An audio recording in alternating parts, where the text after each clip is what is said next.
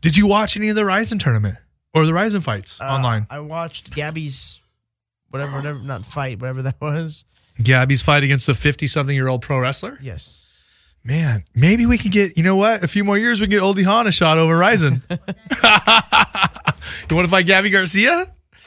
That shit was, I mean, even by Japanese standards, that was a what the fuck? Really, really, really fucking bad. Whoa. It was okay. So people don't know, Gabi Garcia is a woman who is a like 10 or 12-time jiu-jitsu world champion. She is 6'2" or 6'3", 230 pounds of solid. Stacked. What? No. That was Chris Cyborg. No, way bigger.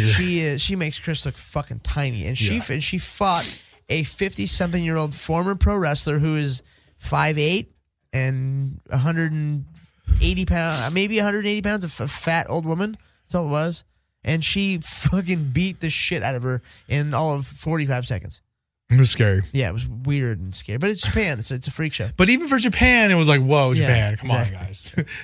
A little bit of a mismatch there. Let's move on. Heath Herring fought. Yes. He fucking did great. Yeah. He fought the dude who was a Iranian dude who's a world champion in Greco. Yeah. Who the guy that made it to the finals with Cro Cop, right? Yes. And Heath actually made it it was pretty close. Good. It was a pretty evenly matched fight. That dude took Heath down in the first round and just spent 5 minutes of just going crazy on ground and pounding Heath, almost finishing Heath, but Heath hung in there. And the second and third round, Heath was getting stronger. The longer the fight was going on, Heath was doing better, and Heath was getting him on the feet at the end of the fight. It was good. It was a good fight. So, yeah, he lost the decision, but Heath Herring had a good showing. The legend, Maha Hayato Sakurai fought. Yes. He had a win against a guy who was a pro wrestler, but also had about 25 MMA fights. What about Crone? Crone Gracie, he won. Kawajiri. Yes, he beat no Kawajiri. joke. Yeah, he fuck that. That was really impressive. That's his third or fourth fight. Yeah, and he submitted everybody. He beat Kawajiri. Have you ever trained with Crone? No, I have not. I trained with Crone. Crone is one of those guys. Crone or Crone? Crone. Okay. He is a guy that you will know exactly what he's doing as he's doing it. Yeah. And you can't stop him. Can't stop him, yeah. You're just like, oh, you're passing the side mount. Oh shit, there you are. Okay, you're about to take my arm, aren't you? Okay, you're gonna do it. You're gonna armbar me right now, aren't you? Okay, you armbar me. He's one of the best jiu-jitsu guys ever. I mean, there's like the Mendez brothers who do this really high, advanced, technical, crazy shit that you don't even know what just happened. Exactly. I'm like, what the fuck? Crone's opposite. You know exactly what the fuck's going on, but you just can't stop him. Like he's so good at fundamentals. You're just like, God damn. He's like his dad. Yeah. And Crone is so funny. He has this like weird attitude, kind of like his dad. Like, it's entertaining. The Japanese like it, so I mean, good for him. You know, I'm cool with it. So congratulations to him beating Kawajiri, the Crusher, on your third or fourth fight. Is no joke. You're the son of the greatest jiu-jitsu practitioner, pretty much of all time. I mean, I've actually trained with Hickson before too. Hickson Gracie is, besides Holes, who was his trainer, is looked at as the greatest. Is Hollis the one that died in the hang gliding accident? Yes. Yeah, they said he was the best one. They said he was the one that really transformed jiu-jitsu and brought in American wrestlers. Yeah. He's the one that started judo the guys, Brazilian sambo guys. He expanded the practice of jiu-jitsu immensely, and Hickson was his little buddy. He was his little protege. He didn't do it to me, but I was in the room. I trained with Hickson before. Yeah. He went through like 8 people with his hands in his belt.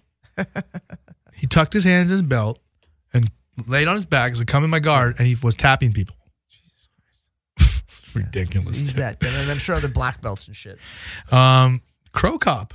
Yes, Cro Cop. God damn. He won a tournament 10 years. He won the Rizin tournament 10 years after he won the Pride Openweight. The Pride Openweight Grand Prix, and then retired. Love it. It's fucking incredible. Good for him. He looked good. Yeah, and I'm sure he made a buttload of money. He beat King Mo. He beat Baruto, that guy Baruto, who, I mean, he's not going to make 265. No, the guy's a super heavyweight. But he's pretty fucking athletic for a guy who's like 330. No, he was almost 400 pounds. He's 400 pounds. He's like 380, 390. He's 6'6", and 400 pounds. He's a former sumo. But he's a big white sumo. He's a big white guy he's from Lithuania. And he's a fucking stud. He is for a 400-pound dude, he's athletic. Yes. So good for him. 6'6", 400 pounds. And he speaks fluent Japanese. They love that shit. You go to Japan and fight in Japan. You speak fluent Japanese. They love it. Yeah. And then Cro Cop beat the wrestler, the Greco guy, that was training at AKA in Thailand. Yeah. Cro Cop. Dropping people with knees and punches and kicks. He still look good. Hey, I'm all about Japan, open juice. Exactly. Cro Cop is the man. Yes. It's a scary individual.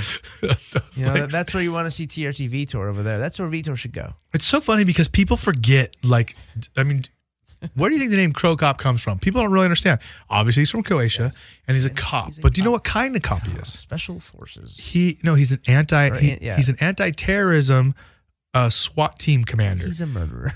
And I don't know how much you know about Croatia and 10 years ago, 15 years ago, there was a lot of terrorism going on. And now he's some sort of diplomat now. He's in Congress or their Senate or whatever their version is over there. But 15 years ago he was one of the head guys. He was fucking killing terrorists. 100%. Yes. He killed a lot of people. Yeah, exactly. Guaranteed.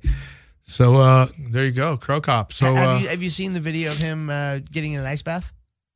And he starts crying. Is it real? Dude, he starts actually crying. Oh, it's real? In an ice bath, yeah. And he gets out, and they shove him back in, and it's so fun. But he starts crying. It's fucking amazing. That's how much ice baths suck.